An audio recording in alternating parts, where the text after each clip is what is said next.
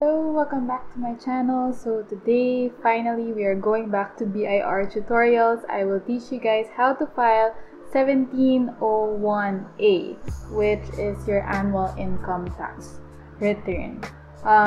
It's not yet due soon, mga April pa, but I'll show you guys how to do it now in case you want to do it in advance.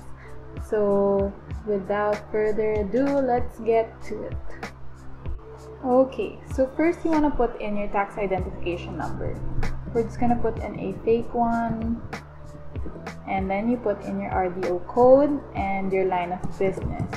Let's put in retail of apparel. Then you put in your name, so De La Cruz 1, then your registered address 123 Manila Street, Manila, Metro Manila. Okay, and then your zip code, put in a fake zip code, your telephone number 0917-123-1234, and your email address 1@yahoo.com. Okay, next is you choose the form you're gonna fill out. So it's 1701A. There you go, or you can choose this one, the 2018 one. I'm gonna use this one. And click fill up. Confirm your tax identification number. And yahoo.com. Okay. Alright, so now we are here. You just need to fill that up. And that leads you to the annual income tax return page. Okay, now that we're here, you'll choose the month and the year. So it's 2021 now, so the annual income tax that you'll be filing will be for 2020. Now you have to choose if it's an amended return, so no. Short period return, no. And then you have to choose your alphanumeric tax code. So are you filing for your compensation income, business income, or income from like your profession if you're a doctor or a lawyer? So right now we're gonna do business income graduated ITR rate. So we'll select that. Then you input your date of birth. So let's say 01/01/2001. Citizenship, Filipino. And if you're claiming foreign tax credits, you press yes, and then you put in your foreign tax number if applicable. Then your civil status. So if you're single, select single. And if you're married, then you have to indicate if your spouse has an income, because you also have to declare your spouse's income. But for now, we'll pretend like we're all single. Sakto Valentine's Day, lol. Okay, and is your income exempt from income tax? So you need to select yes if your income is exempt from income tax. But for now, to simplify things, we'll say that your income tax you're not income tax exempt. So select no. And is it subject to preferential rate? And then no again. If it is subject to income tax exemption, you have to press yes, and there's a separate file that you need to fill out. So now we'll say, okay, so it's graduated rates and method of deduction. So if you're BMBE, you have to choose itemized deduction. So this will depend on what you chose early when you registered your business. Next, this part will be automatically filled out later, except for the interest, surcharge, and compromise. So you only need to fill out this part if you filed late. So hopefully none of you filed late, so you don't have to pay for a penalty. Okay, so and then you attach, you indicate the number of attachments. So if you have withholding tax credits, then you need to attach that to this form. Then when you're done here, select next. Okay, so this part is about your spouse. So like I mentioned, if you have a spouse, you have to put in their information here. But if none, we will just skip this whole part. Next would be the computation of tax. So for this Schedule 1, it is the gross compensation, income, and tax withheld. So this is for people who are being paid by their employers with compensation, and their employers are also withholding tax. So if you fall under this is the part that you need to fill out. And then here is taxable compensation income for Schedule 2. And then finally in Schedule 3, which is what we will be doing in the example today, is taxable business income. So if you're doing graduated rates, you fill out 8 to 24. So you start here. But if you're doing 8% flat income tax rate, you only need to fill out 25 to 30. So since we're doing graduated rates, we will do numbers 8 to 24. Okay, so here you're going to put in your total sales for the year. So let's say you earned 1 million. 1, 2, 3. There. And then if you have any sales returns, allowances, or discounts, so let's say you gave people like a 10,000 peso discount. And then you have to put in your cost of sales. So these are the direct costs. So for example, it's a product, it would be the materials and the labor that goes into your direct cost or your cost of sales. So let's say your cost of sales is 20% of your total sales. So that's 200,000. Okay.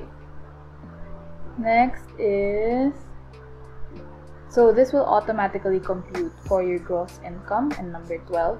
So that's 790, which is 1 million minus 210. And then you go into 13 to 16. So these are automatically computed based on Part 5, Schedule 4, which is something we will fill out later. And then if you have any non-operating income, like income that you earn from your investment, you can put them here. Like you have to indicate where they came from and how much in total. Then after that, click next. Okay, so this part 3B is the one for the 8% flat income tax rate filing. So we'll skip that. And here is Schedule 4. This is where we will itemize our deductions. So it will show us, like, for example, here, like, how much did you spend on charitable and other contributions, depreciation, fringe benefits, rent. Okay, so let's say for rent you spent, let's say you spent 100,000. And then salaries and wages, let's say. So if in order to put in salaries and wages, you have to, your employees must be registered. So if they're not registered, you can put them here. Next would be your fringe benefits.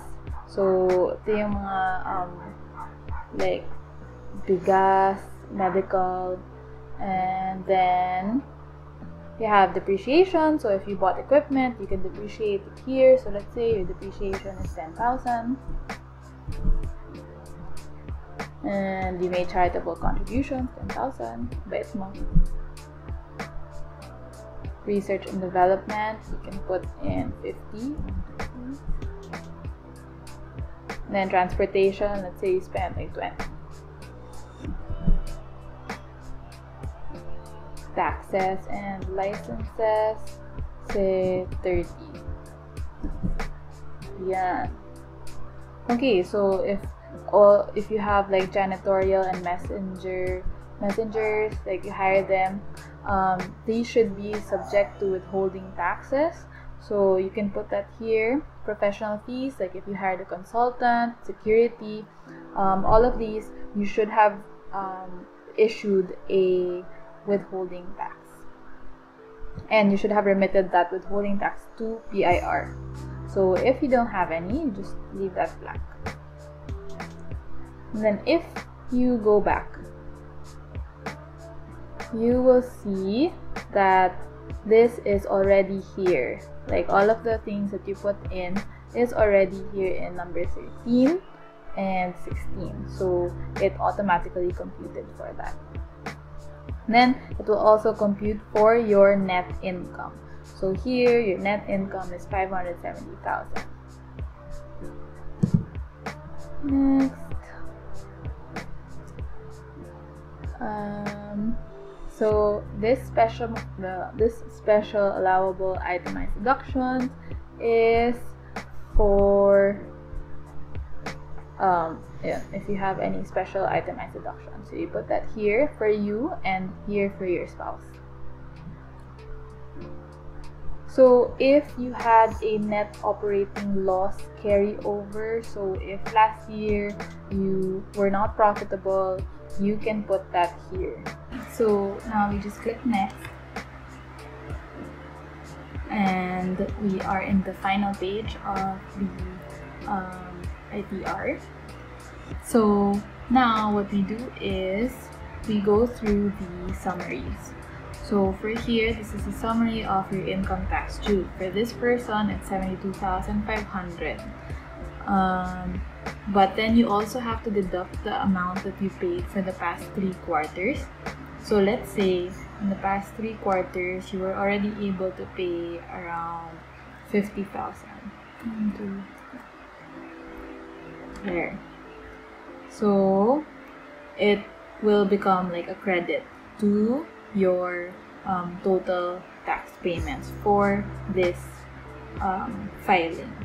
If you also have any income tax if you also have any creditable tax withheld using the 2307 for the 4th quarter, then you need to put that in here also. And for part 8, which is tax relief availment, you only need to fill this out if you selected yes earlier with the special rate or the tax exemption. So if you go back to your first page,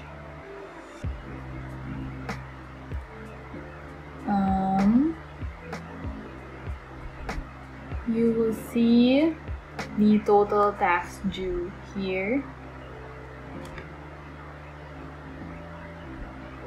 Okay, so here, so you'll see the total tax due is 72,500 less your total tax credits or payments, which is 50,000, the ones that you paid in the previous quarters, and your total tax payable, which is 22,500, less the portion of your tax payable allowed for second installment. So if you are allowed to have second installment to be paid on or before October 15, then you need to put that here. But otherwise, you just leave it blank.